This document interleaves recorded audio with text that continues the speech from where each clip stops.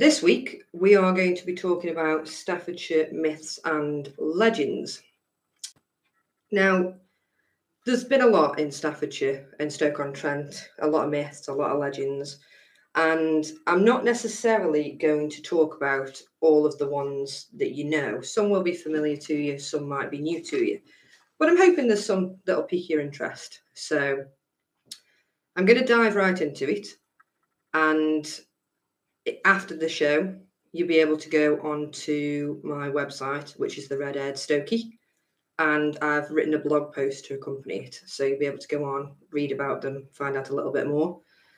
So yeah, I think we'll just dive right in and we'll go from there. So the first thing I'm going to talk about is the Kidsgrove Boggart. Now, this is one that most people who live in Stoke-on-Trent have probably heard of.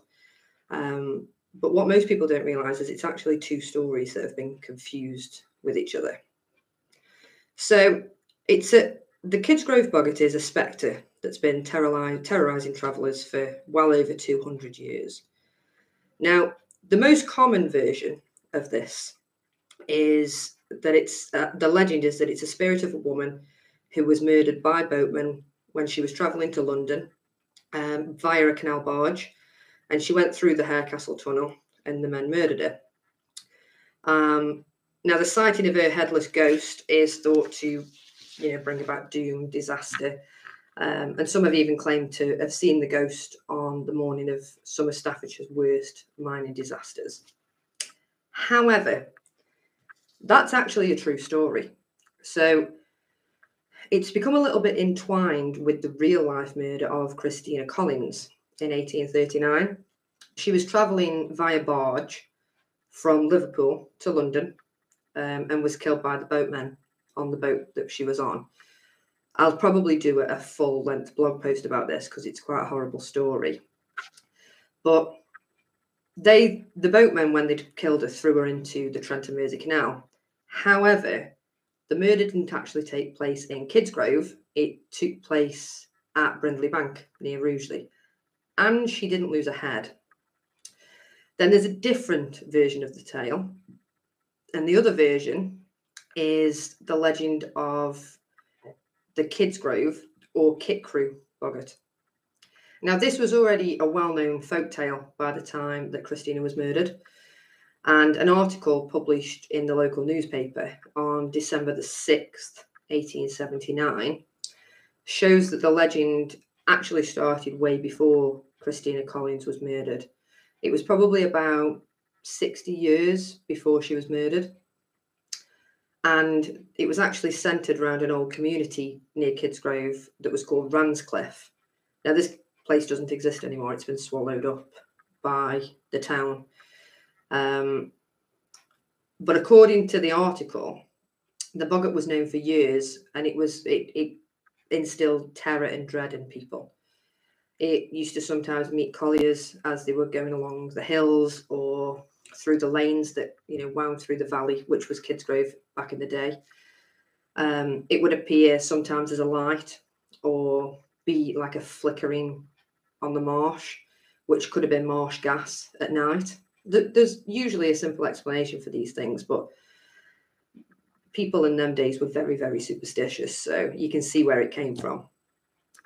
But when people saw this, especially on the morning going to work down a pit, people became full of dread, full of fear. And it was even known to come at night and sing in the dales, sounding like a nightingale, which was probably a nightingale, realistically. Now, people believe that this boggart actually predicted some accident or fatality of some kind. And they usually, if someone saw something, then everyone was forewarned and could prepare for something bad happening. But according to the journalist who wrote the article, the Victorian Times, the roots of this village phantom lay with the construction of the canal tunnel, so the Harecastle tunnel under the hill. But when they were building it, it was actually discussed about the effect of this long, dark underground passage what the effect would be on the uneducated villagers, because strange sights or sounds, anything slightly out of the ordinary, would be viewed with suspicion. And they were right. And again, there's another tale that one man was working on the construction of the Harecastle Tunnel, and he was actually killed during the construction. And unfortunately, he did lose his head. And shortly afterwards, his ghost was seen wandering along the passageway where he died. Now, after the tunnel was finished, one of the coal mines on Ranscliffe Hill was made to communicate with the tunnel with a footrail, which was like a tunnel, a small tunnel, with the canal. Now, this was probably for drainage, realistically. And if you go into the Harecastle train tunnel, you'll see that that's really, really damp in there, because everything sort of flowed through the hill and all worked its way down to the canal. It was just natural to put the drainage that way. And it was in this particular footrail that the boggart became known, because this is apparently where that headless guy died. So at this point, the people who were digging the tunnel, the colliers, they were all so scared that it was actually kind of hard to get them to go to work. So yeah, that's the Kidsgrove boggart. And there's different variations of the story, but when you go back and you do your research over the different stories that lead up to it, you can see where the stories come from, because you've got Christina Collins, who was actually murdered in the tunnel, in the Harecastle tunnel. That is a true story. Then you've got the collier who had his head cut off. Again, that genuinely happened while it was being made. So over the years, as these tales were passed down and talked about in the pub, it was all word of mouth. People didn't write them down, and they would have got twisted and turned. And that's how we ended up with the Kidsgrove boggart. So yeah, an interesting one there. So we'll go on to the next one, which is based in Leek. So a little bit further outside of Stoke-on-Trent. And this is the Black Cat of Getliff's Yard. So this story goes that there were two women that lived side by side in Getliff's Yard. Now, if any of you have been to Getliff's Yard in Leek, you'll see that it's a lovely sort of cobbled alleyway hidden down the side of the high street. It's full of shops, restaurants, and it's beautiful. They've done it really, really well. They've kept all the old buildings, they've modernised all the correct places, and they've saved what is basically a really historic street. But it wasn't always like that. This street used to be industrial. It used to be mills, shops, that sort of thing. And one of the women that lived down there was a baker, and the other one was a fortune teller who had a black cat that liked to wander around the houses and the shops in the area, stealing scraps of food and, just generally being a cat. But despite the locals' efforts to keep the windows and doors closed, the cat, being a cat, always managed to find its way in. So one day, while this woman, the baker, was cooking up a batch of oatcakes, which was her trade, the black cat appeared in the kitchen. Now, the baker didn't want the cat anywhere near a mix because, obviously, cat hair. But she tried to shoo it away, but every time she turned her back, the cat was back trying to get in it. Now, finally, in frustration, she threw a tray of hot oatcakes at the cat, scalding it and causing it to cry out in pain before it ran away. She immediately felt guilty. So she went immediately round to the neighbour's house, whose cat it was. This is the woman who lived next door to the fortune teller.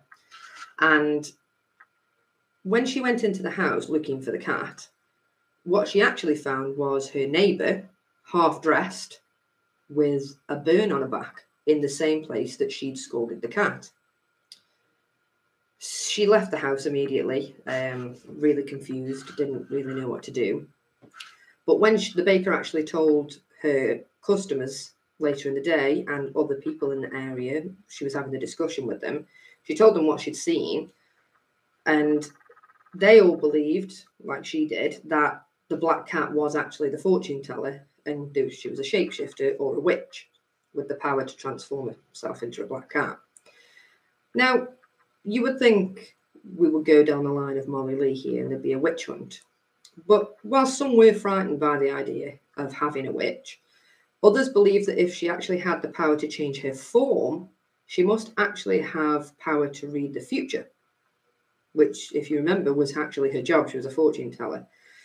So this was actually a tale where a witch came better off. She actually, she was caught, or so they say, and it actually got her more custom, because people believed that if she was a shapeshifter, she could genuinely read fortunes. So, yeah, something a little bit different there. This is the Black-Eyed Children of Cannock Chase. And I've got to be honest with you, it's a bit weird in terms of the fact that, again, this does actually come from a real story. So what are the Black-Eyed Children of Cannock Chase? So according to legend, local legend, they're children with pale skin, completely black eyes, who appear to people in the woods and on the roads surrounding Cannock Chase. Now, some people say that they come up to cars and ask for a ride home. Some people have just seen them in the woods. When I was doing a bit of research on this, there's quite a lot of photographs and videos of people that have, sightings of them. But unfortunately, they're all a bit like Bigfoot sightings, where they're the grainiest photos ever, because they look like they've been taken out of a potato. But this is a relatively modern urban legend. The first recorded sighting of these Black-Eyed Children was actually only in the 1980s. And since then, there's been quite a lot of reports of people encountering them in and around Cannock Chase. Now, some people think that they're ghosts, while other people think they might be like aliens or some other kind of supernatural being. But one of the most unsettling things about these children is that people describe a feeling of utter dread when they see like something really bad's going to happen. Now, that's probably just because you're seeing a creepy black-eyed child in the woods. It's not going to make you feel good. But some people have gone as far as reporting feeling like they've been hypnotized or drawn in by the child's eyes. They've had nausea and headaches. And some people have even reported being physically ill or weak after their encounter.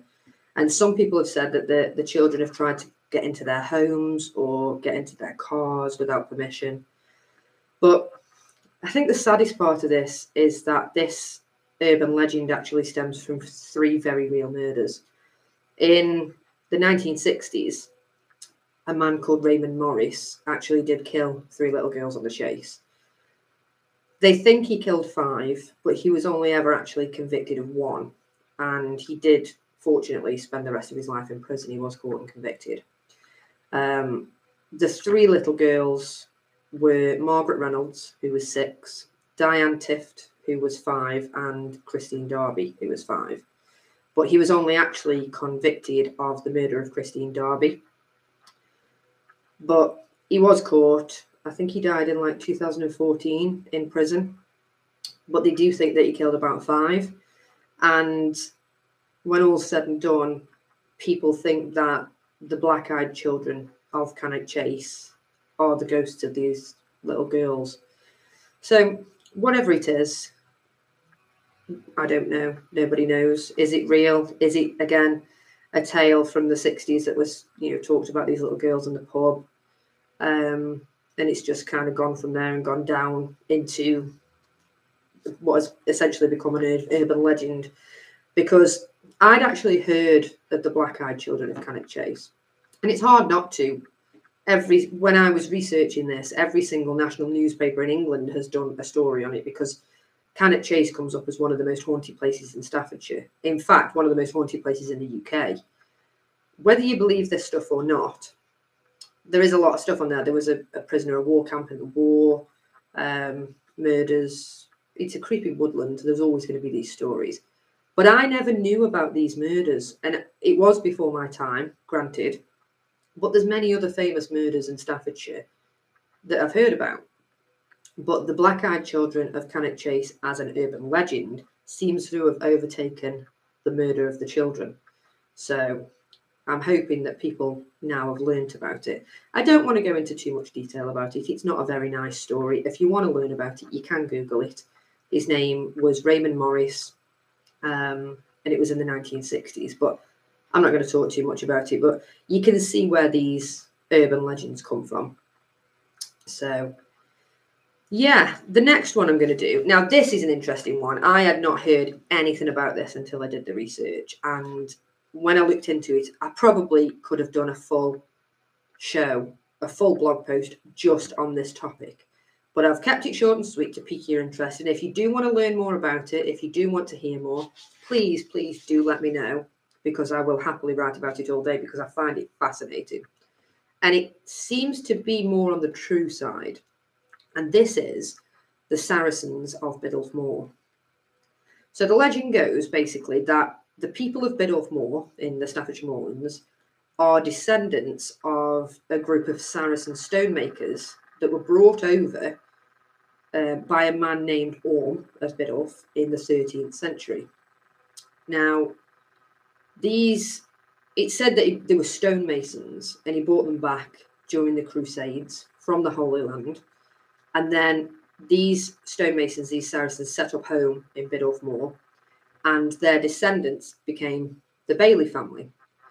But they were well known, the Bailey family were, for like quite exotic dark features and quite a unique dialect, which when you live in Staffordshire and people talk in like a Stoke-on-Trent Staffordshire accent, it's very easy to hear people that are not from the area.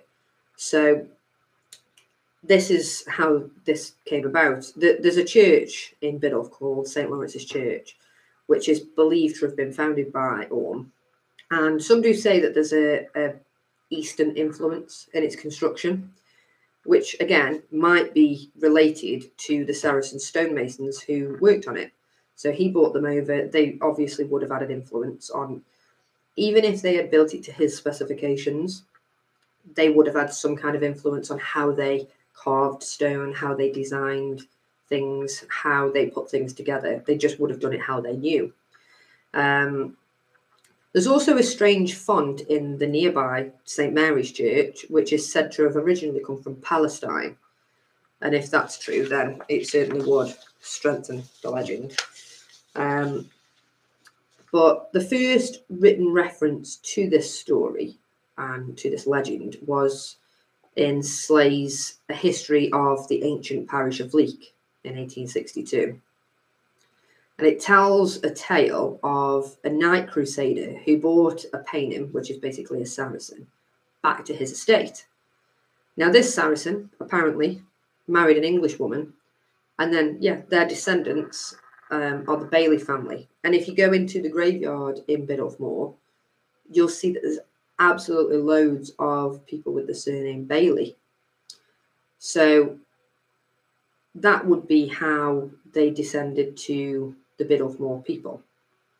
And to further strengthen that argument, in 1909, a lady called S. Byrne visited Biddulph Moor, and she described the people of Biddulph Moor as having oval faces, brown sort of ruddy complexions, and hair in shades of auburn. And she claimed that they were descended from 12 Saracen captives that were brought back by the Lord of Knipersley, Orm, from the Third Crusade. So there's a few different arms to this, and there's quite a lot of record of it being talked about throughout the years. And for something to hold for that long, I mean, we're talking the 1200s, we're talking the 13th century. So there is a slight different objective here. Some people said that they might have been gypsies, but there's a lot more leaning towards the Crusades and the Saracens. And again, they would have been kidnapped. They wouldn't have come over willingly, I don't think. So the fact that it says here that there was 12 Saracen captives brought back makes much more sense.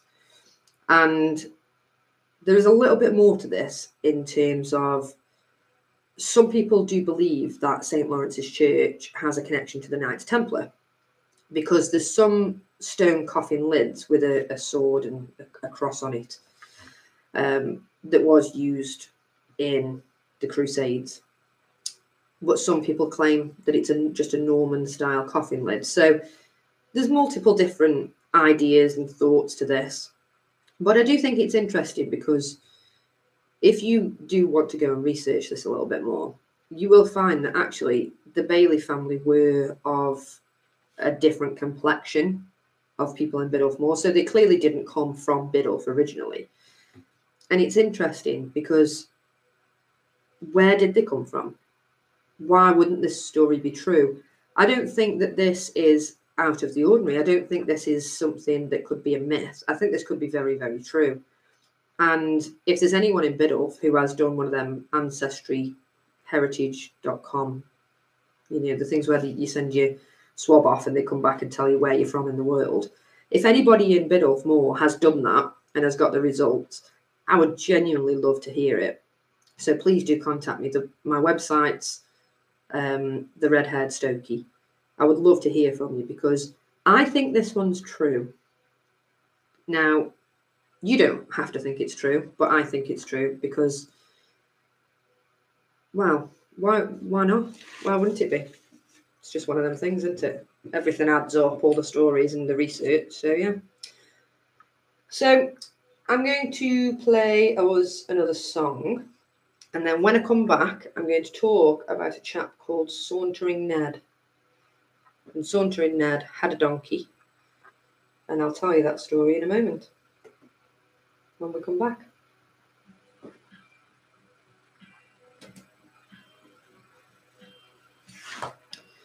So, yeah, anybody got any questions?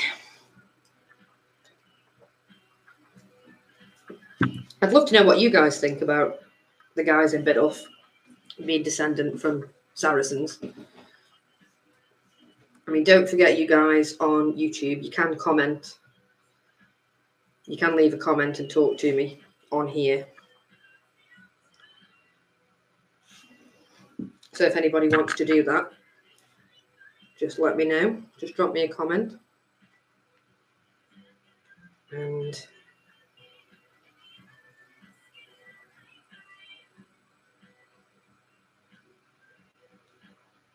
yeah, the next story is about Sauntering Ned. Don't know if anybody's heard of Sauntering Ned in Bucknell.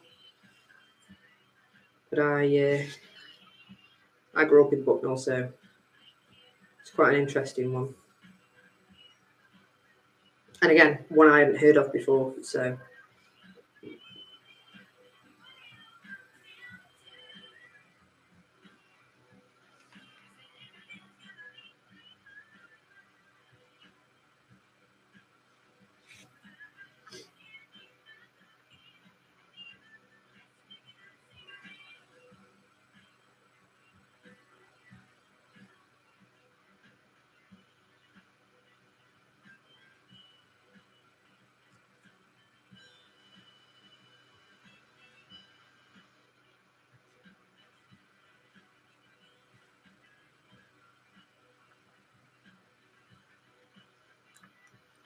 Again, I'm sorry I can't play the music too loud, but I'm live on A Up Radio.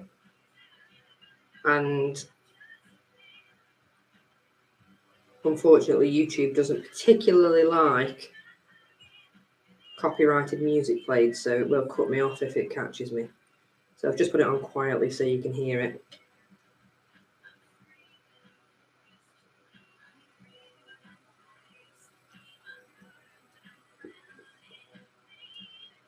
But yeah, if anybody's got any questions about anything that I'm talking about, you can either ask me now, contact me afterwards on my website, which is the Red Haired Stokie, or you can email me.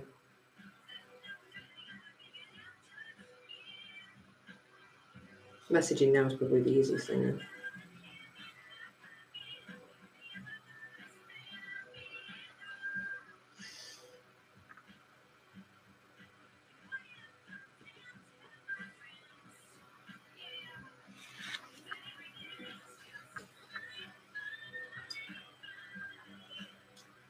I'm also considering at the end of these, given we don't do it in like a season, I'm thinking that I might compile all these into a book.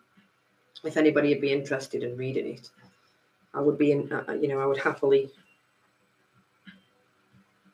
publish it, is the word. So yeah, please let me know if you would be interested in reading more about these.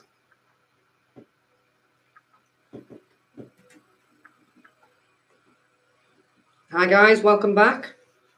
So this is the Red Haired Stokie, and today I'm talking about the myths and legends of Staffordshire. Some that you're familiar with, some that might be completely new to you, but either way, all pretty interesting. This story is about a man and his donkey. Now, I'd never heard of this, which is shocking because it's actually set in Bucknell, where I'm from, Abbey-on Bucknell. But this is the story of Sauntering Ned. Now, this is quite a popular tale in the potteries, and it's been told many times over the years with slight variations, just like all other myths and legends. But I've tried to put it all together into a bit more of like a story, so I'll tell you that now. Ned was basically a man who preferred the outdoors, which when you're growing up in the potteries isn't great because you're going to be working in a factory or a warehouse, and this is what Ned did. But he preferred the outdoors, so he decided to leave the potteries and go travelling to sell pots, plates, bowls, flog his wares. However, he soon found out that he actually needed to work every day to make money. An issue that we all have. So what he did is he travelled all over the county, all over Staffordshire, to sell his wares. And he became well known for just idly wandering along with his donkey and his little cart. And that's how he gained the name Sauntering Ned. But he made enough money. Each time he went, he sold a few pots, made enough money to buy a few more pots and fill back his cart. And then he kept going to different markets and selling enough just to get by. And he was happy. He was wandering around with his little donkey and his little cart and just enjoying his life, tootling around the countryside, meeting people. But travelling around the county back in those days was quite dangerous because some of these markets were quite far away, which meant he would be travelling back in the dark. So to deter any robbers while he was travelling on his cart, he cleverly attached a chain to the donkey's back leg to drag on the floor to make a noise to scare people away, which, again, we know that people were really superstitious in them days, so as daft as that sounds now, it probably worked. And because he also used to collect things from the market, he got a headdress, which was like horns, like bull horns or something, and he made it into a headdress for his donkey. So you'd hear this horrible dragging chain noise and turn around and there was like a big donkey with its massive ears and horns coming at you. You probably wouldn't rob him, would you? Let's be honest. He only used it at night and he kept it in a sack on his cart in the day. But there was one night in November, it was raining, it was cold, and he was travelling back from Cheadle Market to Stoke-on-Trent. And partway through his journey, Ned and his donkey stopped in Bucknell for a rest. Now, Bucknell was a very different place than it is today. So he went up into the village square and he sat down. It stopped raining. He was exhausted. And soon he just fell asleep. When suddenly his peaceful slumber was interrupted by the shouts of two men who came running out of the churchyard, which was St. Mary's Church, screaming about seeing the devil. So his eyes shot open. He saw these guys running away. And a quick look round, he realised that his donkey was missing. So after the men had run off down the street, he listened carefully, but he couldn't hear the sound of his donkey's scraping chain. So he was a bit worried about where it had gone. So he decided to go and have a look in the churchyard, which was where the men had fled from. So he called out the donkey's name, had a look round, and stumbled upon the animal grazing amongst the graves quite happily. And he breathed a sigh of relief. His donkey hadn't run off. He was quite happy. But while he was collecting his donkey from the graveyard, he noticed that one of the graves was open and a couple of spades lay on the floor nearby. And it dawned on him then that the two men were probably grave robbers. And they turned round while they were digging the grave, and his donkey was stood over them with its horns in the darkness. And They must have been absolutely terrified. I mean, that'd be terrifying nowadays. Back in them days when it was superstitious and people were terrified of everything, I just think that's hilarious. So he chuckled to himself, and he never thought that his donkey would be an effective deterrent against criminals. So, being the good citizen that he was, he filled the grave back in. And when he got back to the street with his donkey, he realised that the men had actually left a long wooden cart for putting a coffin or a body in. And it was much bigger than his little tiny cart that he'd got. So he swapped it. He pinched the long, bigger cart because he thought it'd be great for carrying more pots and crockery, and he could make a bit more money in the same journey. So he strapped it to his donkey, shifted his remaining pots and things onto the new cart, and continued home. Now, this was fortuitous for him because with the ability to carry more items to market, his business grew. And he eventually passed the business down onto his sons.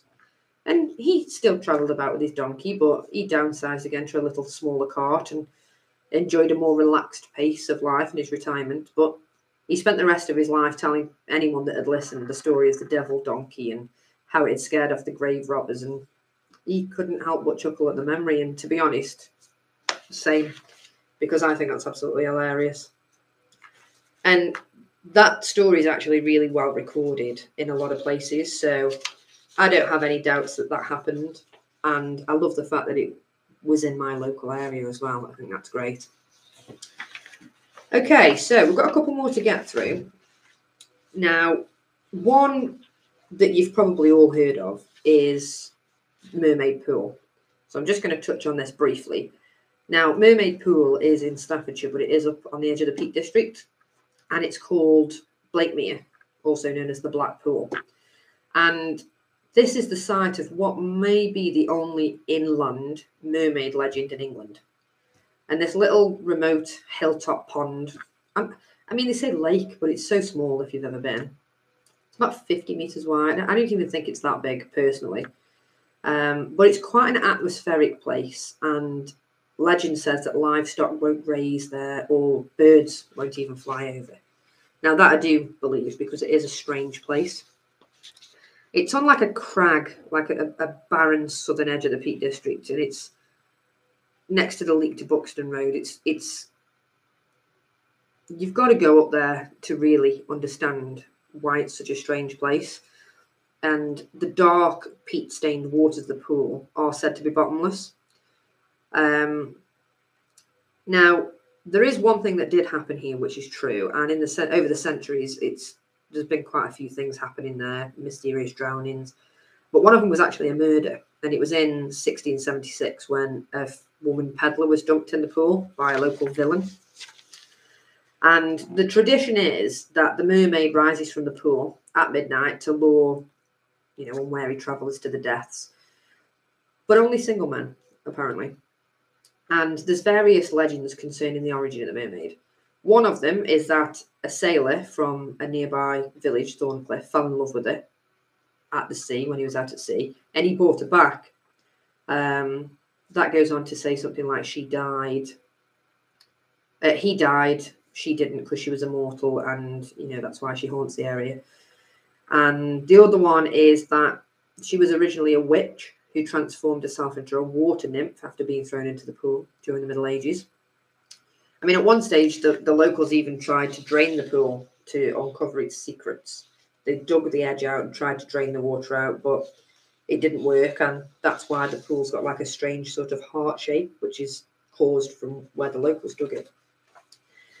But I think it's safe to say that the mermaid is probably just a legend, but I thought I'd touch on that one.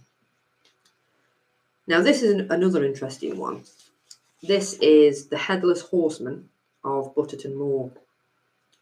Now, the headless horseman, we all know the legend of the headless horseman. It's all over the world. But I think many people would be shocked to find that we've got our own headless horseman in Staffordshire. Now, this is a terrifying apparition that's haunted the quiet country roads around Onkirk, Butterton, Worslow, and even Leek for centuries. Now, some say that the headless horseman is an evil spirit cast out of heaven, forced to wander the lonely moors, while others believe it was a murderer who was beheaded for his crimes. But the origins of this legend are lost in time. But one of the most familiar stories, and the one that if you've heard of this legend, you've probably heard yourself, is about a farmer who's returning home to Oncott from Leek Market.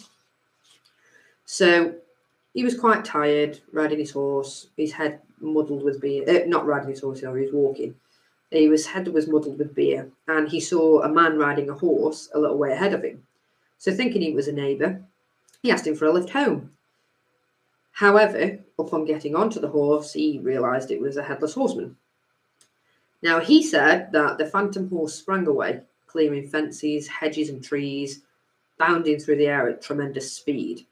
And the farmer, who was completely in the horseman's power, there's nothing he could do but cling on for dear life as he was buffeted along. At the end of the ride, apparently he was thrown to the ground near to his own home, which was lucky. But he was so badly bruised and broken by the journey that he was put to bed, and within a few days, he actually died. And another story, similar, a woman of the village had travelled to Warsaw to visit friends. And after a time, her husband, a farmer, arrived to take her home. And as they were riding back, the headless horseman fell into step next to him. The horse was terrified that they were riding, but the wife couldn't see it, only the husband could. And he didn't say anything during the ride. But it was only when they got back home that he actually admitted to his wife what he'd seen. And they were both quite alarmed, obviously. And apparently the horse died the next day while it was ploughing in the field. Their dog too also got sick and died. They seem to have survived this ordeal though.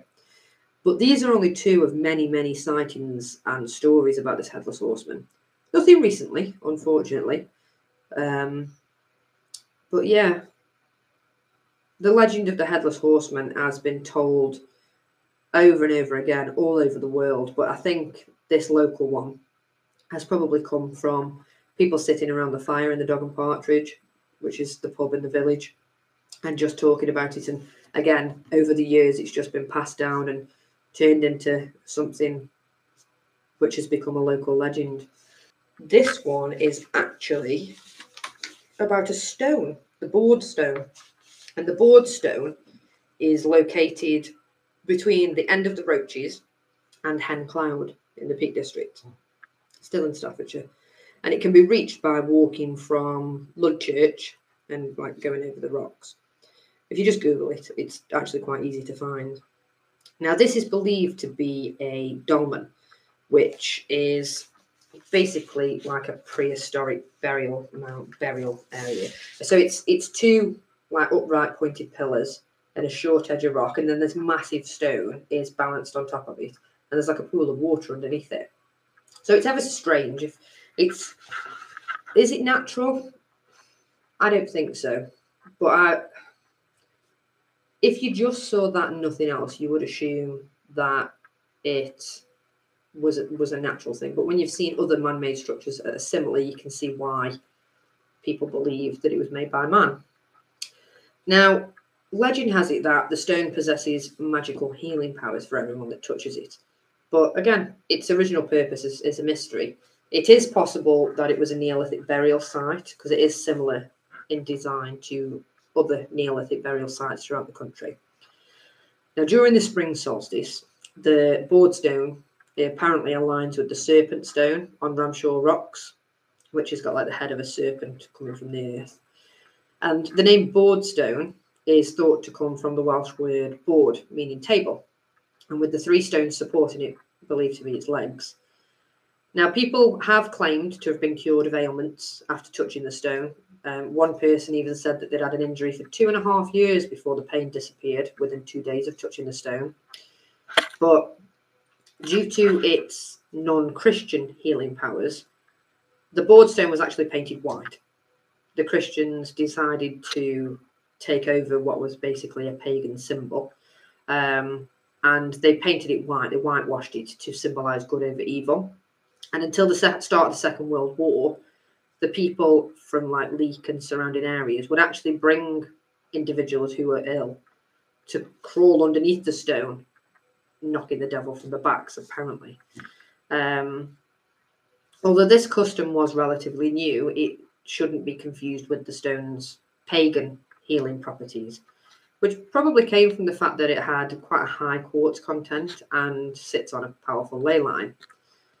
But interestingly, I did find some information on it that said that in the pool underneath, there is like a type of algae that grows in there that's good for healing skin complaints, which would make sense. You know, if you go back and think about paganism and, you know, back when we used to know the plants and what they were used for, and, you know, people would make natural remedies for things, it would make sense that if you climbed into this water and it was full of an algae that, you know, helped to cure ailments, that you would genuinely be better after you'd been in it. It's probably nothing to do with the rock. But again, it depends on what you believe in. And it must have been doing something, because even the Christians thought that if they crawled in the water, it knocked the devil off the back. And, you know, and it's still there now. Take a walk up, have a look at it. It's just another one of them strange legends that we'll never know where it came from. But the next one, the last one that we're going to talk about, is Etruria's white rabbit. Now, Etruria is very different today than it was when the story starts. So Etruria was the site of Wedgwood's pottery factory, and the residents had to take a journey to Hanley that was via a path that cut across the fields to Cobridge. It's pretty much all been built on now, so you can't really see where it was. But during daylight, the route passed through a shaded woodland, which was actually planted by Wedgwood, and the locals referred to it as Etruria Grove. However, as the sun set, the grove took on a little bit of a more sinister tone. So people said that when they were walking through the woods, that they could hear a little boy's voice crying out for help in the darkness. And people had actually reported seeing like a ghostly white rabbit hopping about. The locals were terrified. More than one person reported this. It genuinely terrified them. And one person actually tried to catch the rabbit. However, it vanished and, you know, left this person with a dislocated shoulder. And the tale carried on until the grove was basically built over with industrialisation. But again, the story's got a basis in fact, unfortunately. So it was believed that to be the spirit of a boy who'd been murdered several years earlier in like a wooded dell between Crabtree Field and the canal. And this is a true story. So this little boy's mother, he was working, I think, at Wedgwood's factory. I think it was like 10-hour days. He was like 8 years old or something like that. And he was supposed to come home from work and bring his mother his wages, but he didn't.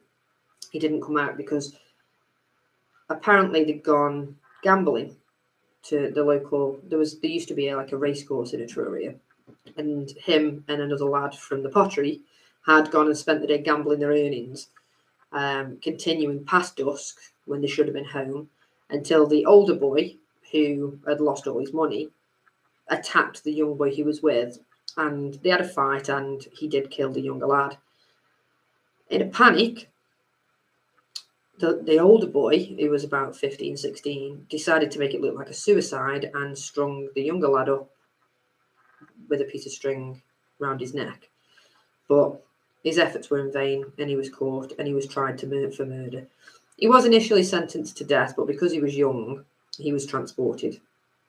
I think he was transported to Tasmania. Now, all of this happened in 1834, and the victim's name was John Holcroft, and the murderer was Charles Shaw. And the records of all this are online. It genuinely happened. It was in the local newspaper. The court documents are available. And it's interesting to wonder what happened to Charles after he was transported. There are some records that he got married while he was over there, and he ended up living a life. But it was a terrible tragedy. He probably didn't mean to kill the younger lad, but this story again left its mark on the local area, and I'm not sure where the white rabbit came from. That's a strange one. I'm just going to assume that there was a white rabbit that somebody saw when they were walking home after a couple of beers through the woods, and it scared them. Because, let's be honest, after a couple of beers, walking through the woods isn't the best idea nowadays. But back then, after hearing that story of murder and finding the lad in the woods and having a couple of beers and walking home, your mind would start to play tricks on you, which is the only way I can think that the white rabbit came into it. But yeah, so that's pretty much all we've got time for today. So thank you very, very much for joining me. I hope you've enjoyed it. I hope you've learned a few things that you didn't know about the local area. And if you would like to read more, you can go onto my website, which is the Red Haired Stokie, and you can read a bit more about what I've talked about. And if you would like to listen to any of my previous shows, you can do on most podcast services. It is available as a podcast. Just search for the Red Haired Stokie, whether it's on Spotify or Apple Music or anything like that. And you can also head to my YouTube channel and watch the previous videos. But yeah, head over to the website, sign up for the newsletter so you don't forget anything. So I can always send you anything that I find interesting. And yeah, thank you very, very much for joining me.